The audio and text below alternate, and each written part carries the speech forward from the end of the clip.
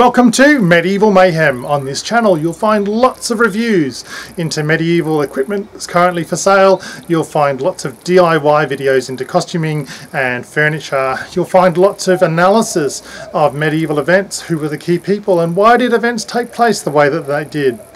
So if medieval is your thing, this is the channel for you and you might like to consider subscribing.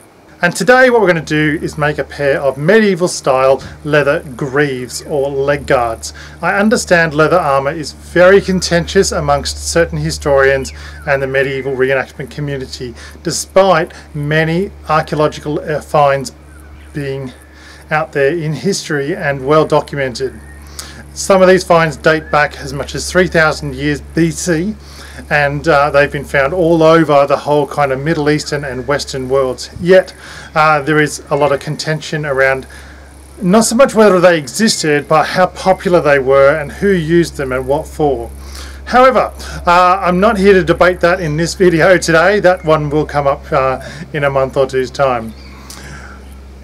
I'm very much starting to bring my horse into my medieval reenactment, and I really do enjoy getting out there on the horse. However, it's just a little bit hard sometimes when you're trying to get through scrub and a lot of these low-hanging branches and so on. So I wanted to get a pair of greaves made.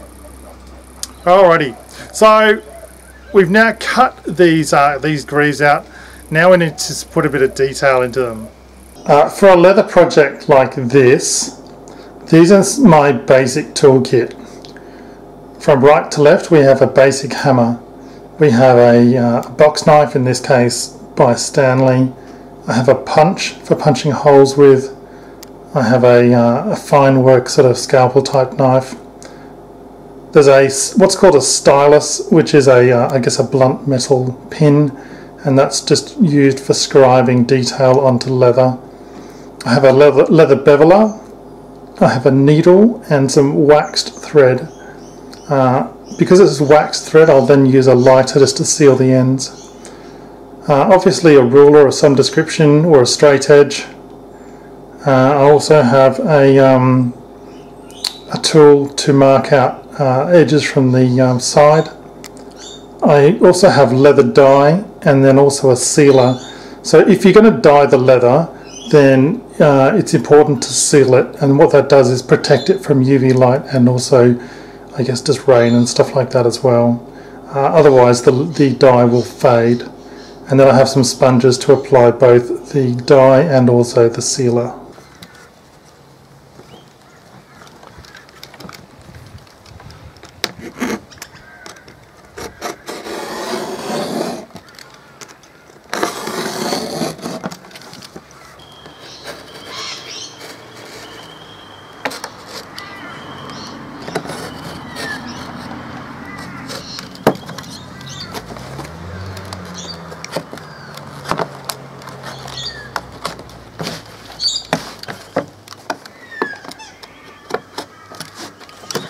We've now cut these greaves out. Now we need to put a bit of detail into them. Alrighty, so we've now got our two greaves cut out. They're looking really good. Not too far away from starting to look like a really good authentic garment. So let's see if we can bring them to life a bit more. The first thing I'm going to do is I'm going to go around the edges with a tool, and that's going just to bring a bit of, I think everything in this sort of period was decorated. Everything throughout the medieval period, right through into the Renaissance period, was very much a decorated items. Whether that was, you know, wooden or fabric or leather or metal. And I think it's interesting that so much was decorated, because it kind of created that personalisation I suppose it might lack otherwise. Alrighty, let's see what we're doing. Okay, I've got this this tool here, which is going to give me a nice edge, just going around nice and slowly, and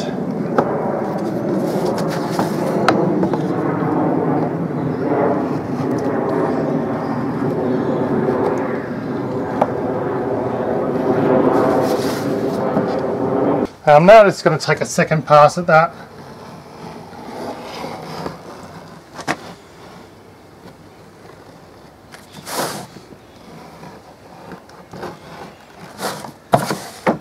These will be quite a utilitarian kind of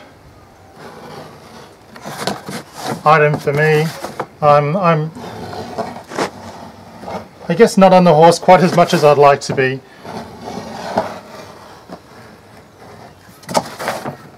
Quite a lot going on in my life, but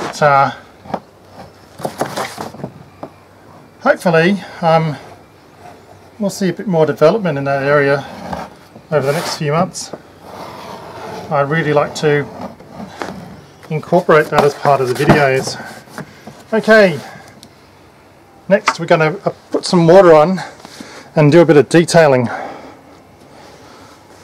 It's quite a warm day here, although it is the afternoon now.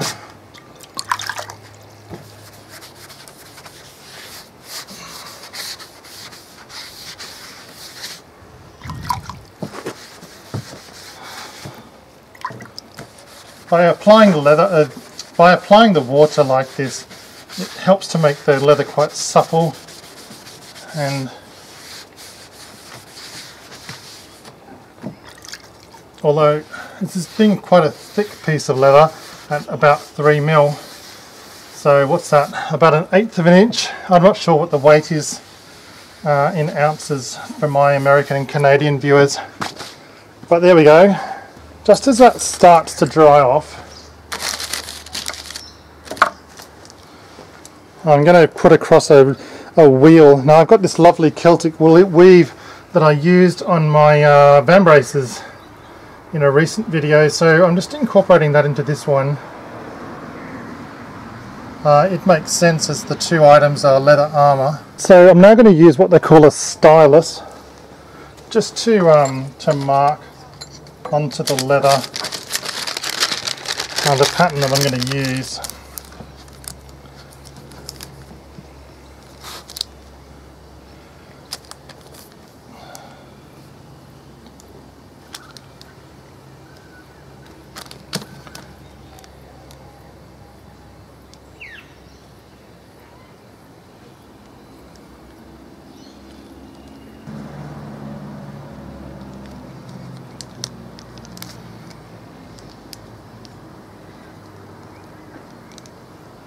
I found this really lovely blue colour from a company called Tamiya. So I did a lot of scale modelling when I was a kid, and this acrylic paint is just perfect for this kind of work. Don't apply it too thick. It's not very expensive, by the way.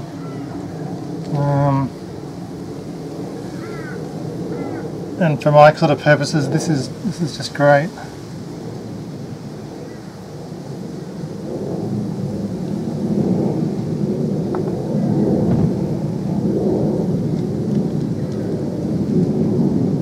For those of you who are new to leather crafting, and you know, we're all learning in this kind of process. Obviously, don't overload your brush. Just keep your expectations relatively reasonable.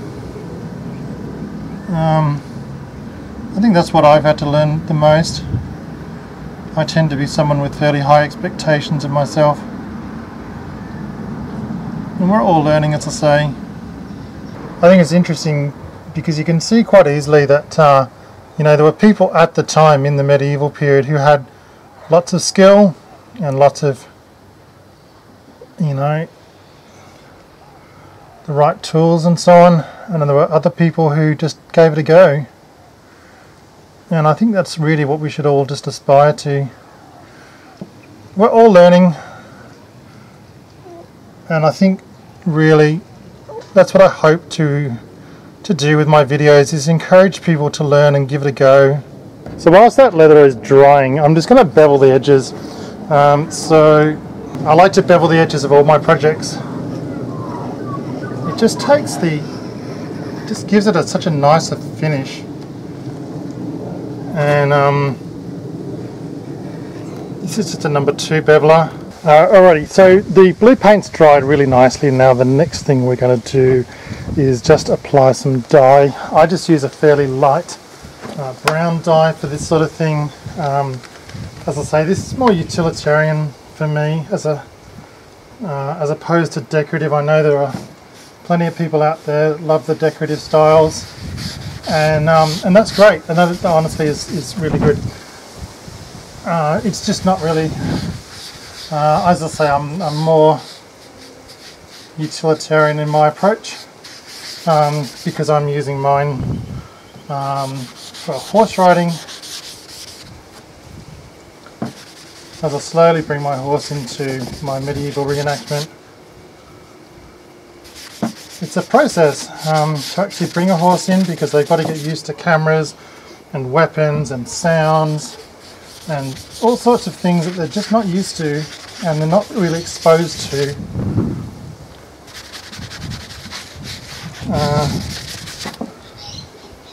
Strange clothes and shapes and so on that horses just don't get exposure to. Alright, so there we go.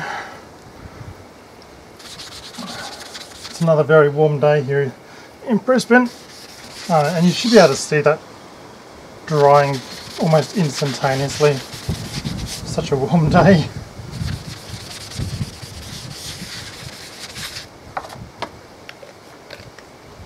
Alrighty, so that's that.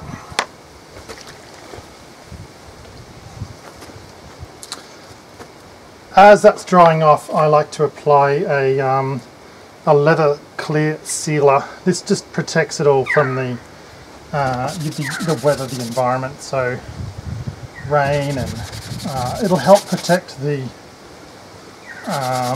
detailing from scratches and that kind of thing.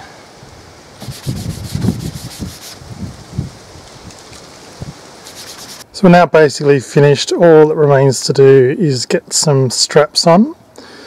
So each of these greaves is going to have 3 straps. And we'll just get that started now. I don't like to use rivets. I don't think rivets are very historically accurate at all. I prefer to stitch everything. I use a very simple stitching method. Basically I sew around one direction once and then I go back up the other way. I'll show you that a bit more clearly in a second. Obviously you're making a pair, so just be a bit careful and then make sure you don't end up with 2 left or 2 right hand ones of these if you're going to follow the tutorial. The stitching technique I use is really simple. I wrap the string around my finger twice and then roll that down. That forms a nice tight little knot. Come up through my piece of leather and down into this one, then down into this one.